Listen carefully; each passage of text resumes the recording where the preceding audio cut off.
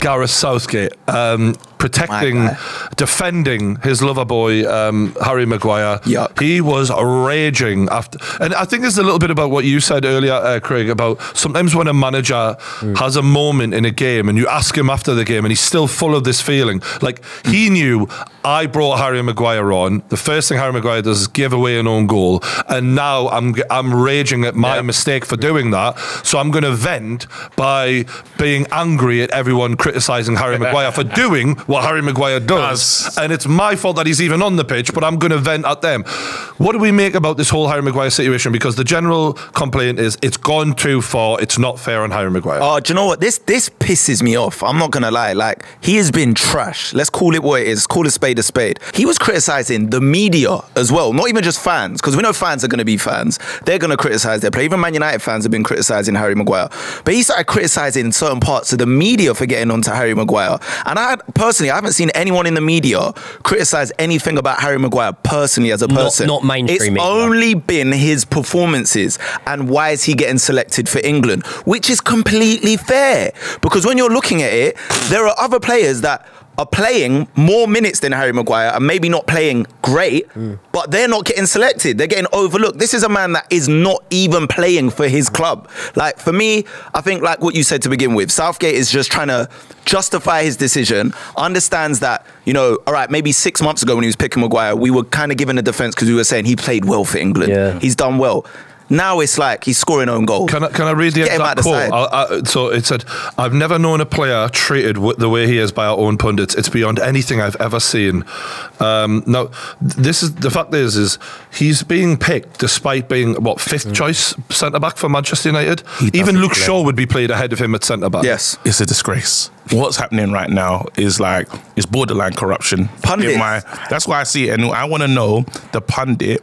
Tell me the pundit that is cussing Maguire in the Premier League. Name the names. Do we know? Wait, do we know it? Because I can tell you, like, when with certain other players, they say, okay, Souness gives these players a hard time, and Bruno, this, that, and the other. But what pundit has gone for Maguire week in, week out? Do we know? No, that's the whole point. And Southgate's argument is based on club versus country, as in people are saying he shouldn't be playing for England because he's not playing for Manchester United. And ironically, Calvin Phillips has started 4 games for Man City since he went there. He started 4 games for England in that time. That shows how what you do for your club makes no difference to Gareth Southgate. It's ridiculous. At all.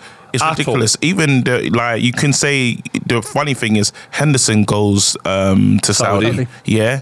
And all of a sudden, he's watching those performances and he's going to say, yeah, come on, Henderson, come back down. But then you think that players like Smalling, who Tomori, who even won the league, and he was never even looked at. So this is the issue. And now you're saying, well, you're not getting people in on merit. You're just saying, you know what, if I know you and I like you, you're going to play for me. And he's basing certain things on the club form.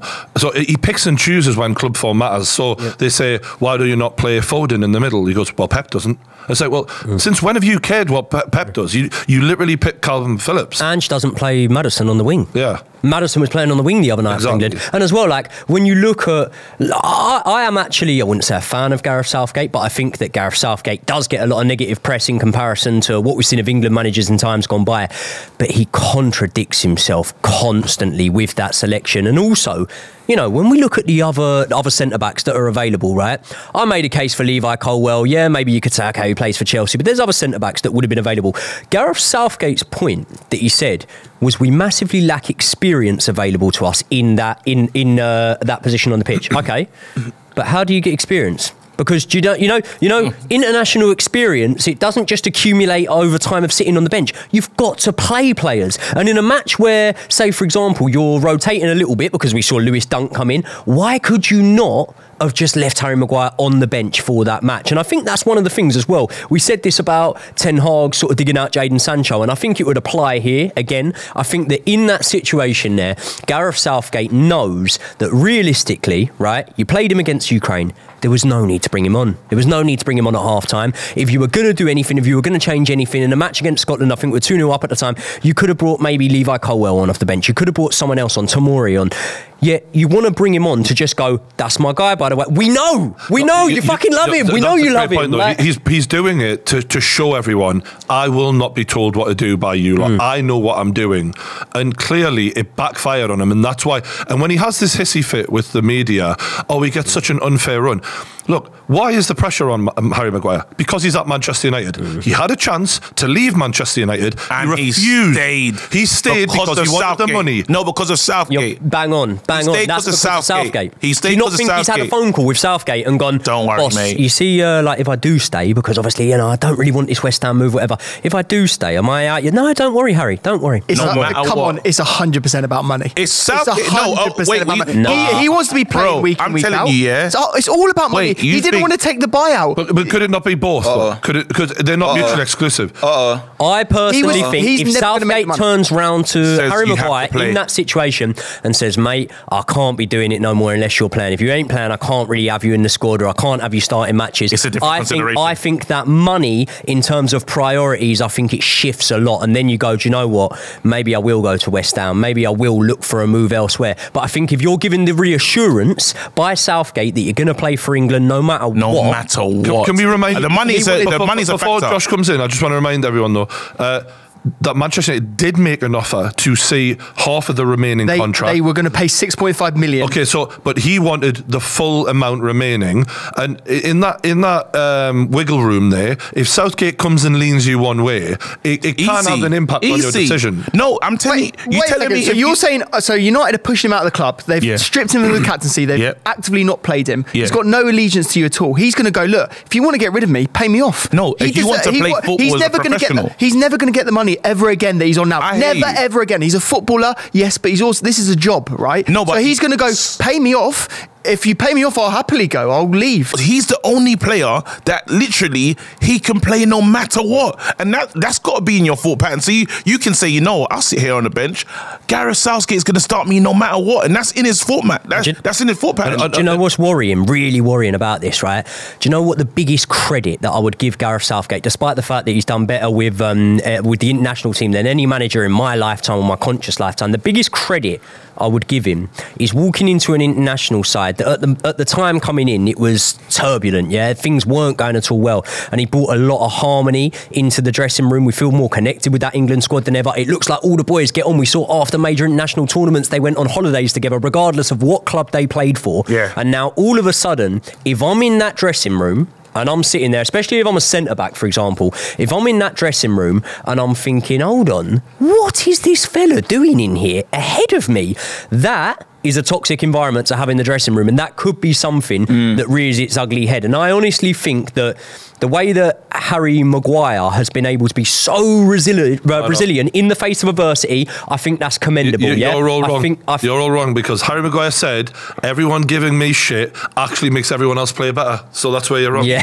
And also, can we just talk about the fact, obviously I don't want to, in a respectful manner, because, it's his mum, but his mum came out, did you see that? And wrote a statement, leave my son alone. What are we doing here? That was terrible. Seriously, she got onto the pundits as well. Name these people. Don't just throw a blanket statement over everyone that is talking about your son's lack of footballing ability right now. Like, actually call people out, because you're just hiding. You're hiding behind it. Like Gareth Southgate, clearly, if this is what you're saying, either you've got someone on your mind, or you're just saying it for saying it's sake, because you feel like everyone's talking about Harry Maguire. The reality is the guy's not playing well when he gets his chance, and majority of the time he's not even playing. So he should not be in your England setup. Do you reckon he knows that she's doing that, or do you reckon he sits there, sees that she's come out and backed him publicly, and he thinks, oh, mum, what the fuck? I think he's what are you doing? No, you know what? Like, my mum would back me, to be fair. No, but listen, Love man, you, you need to.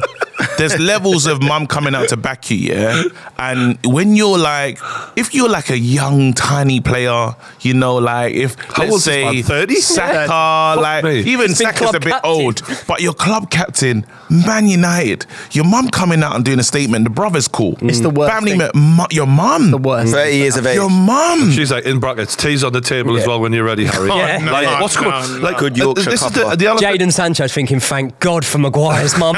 She's a a bit of limelight off me and shit. The elephant in the room, and look, the guy is not even, he's barely a Premier League defender in my opinion. The guy's been shit for multiple years. It's not even 1 or 2, it's even more than that. He could have turned his career around at West Ham though. He's terrible. I think if he went to West Ham, if he went to West Ham, I like it. I think he's decent. I think you just need to leave. Decent. I think not for Man United. It's like an Elanga. It's like an Elanga. You leave and you're going to do well. No. You can't make this many individual errors that consistently lead to your team losing matches. I'm not even talking. You don't think he'd be good for West Ham? He is terrible. No, he's not. I think he's just good on the ball. That's it. The only good attribute he has is he's good on the ball and he's good at passing and kind of bringing the ball. Other than that, he can't defend. This is the one thing. One-on-one, you can. I don't know how many mistakes I've seen Harry Maguire make, and I say this every time, and then he makes another mistake, and I'm right back here going, the guy's not even Premier League quality. This isn't the best. I'm always called harsh. So you guys are in the majority. This isn't the best counter. This isn't the best counter to that argument, but there have been Premier League defenders that have made a career in the top flight that have been worse than Maguire. Titus Bramble is probably worse than Maguire. Thank you. I'm so happy. You're going back. You're going 20 years ago. And that's the scapegoat. That's the person, yeah. Well, Davison Sanchez. That's what Maguire's mum should have said. That's the person the media went for. If you talk about a player that, even if he made any tackle, they'd always say, even the way they say Titus Bramble's name, it sounded like a howler. You know what I mean? Titus Bramble. That's such a Bramble moment. No, but as a fan of the club Bramble played for, right? He was just like Maguire. Dog shit, right? He was dog shit. No offense, Titus, we love you, but terrible, wretched, horrific. No, but there was today I'll accept that today. But there was a time where Harry Maguire was a good defender. Was that ever at Manchester United? Ever. No, it wasn't. It was for England though. It was for England. That 2018 World Cup, he did very well. And even in the Euros, he did penalty. Great penalty. Well, now we just one. We barely conceded goals at one stage for England. The one thing we can't say is, well, he's never let England down. Well, he fucking has now, you pricks. Yeah, but it was a nothing game though. It was a nothing game. But what I mean is that you're right. But when we've gone to tournaments, we haven't conceded many goals. How many good teams do we play in these tournaments? So it's like the minute we hit a good team, it's over. And you know the problem always was with Maguire. Before, say you're going back to, 2018 he's playing good at that point. But even if you're going back to the World Cup, right, just gone, you're going, yeah, but who is there? Who is there really? And you could go, well, Gahey's better, Tomori's better, and I would agree with it. But there wasn't like massive standouts. But now you've seen how both of their two careers gone on, and the emergence of Levi Colwill. I'm telling you now, whether Chelsea are underperforming or not, Levi Colwill would be much better in that left centre-back position alongside Stones for England and Maguire. So would Dan Burn. So would who played the other night. He's not getting your Man United joint team, so you know there's actually players. Luke Shaw would get him ahead of him. I play Luke Shaw. There's players there now that you can go. Hold on. You know what? This is the thing. It goes back to what we were saying earlier. It's like people's feelings and this mental health shit.